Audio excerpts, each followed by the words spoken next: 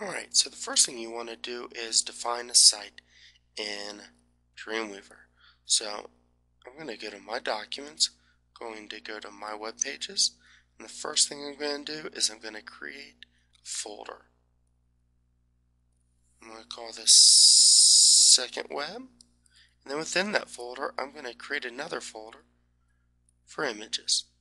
And this is pretty much how I create all of my folders. Or all of my sites, I guess I would say. Next thing I knew, I start up Dreamweaver.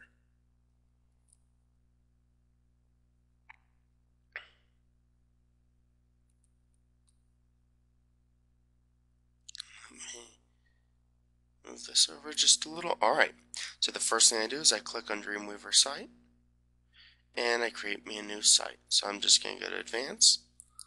I'm going to call this Second Web. I'm going to point to, oops, see, I'm so used to doing it. My websites, Second Web, select. I usually don't play with this default image folder, though it's probably not a bad idea to actually sit there and select that as well. Then I'm going to go over here and go to FTP.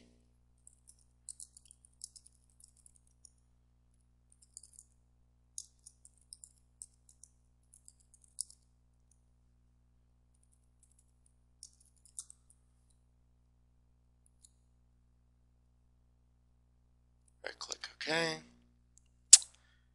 I expand and I connect. The next thing I do is then I create a folder.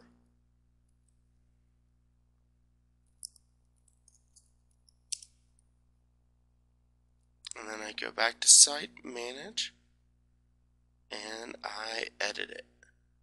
I do this because I want it to be even easier on me. Click OK, click Done.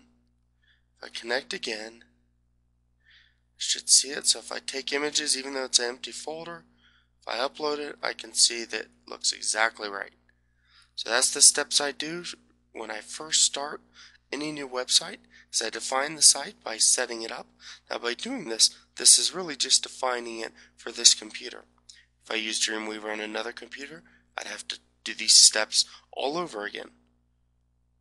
But once you do this, you're up and ready to go on this computer.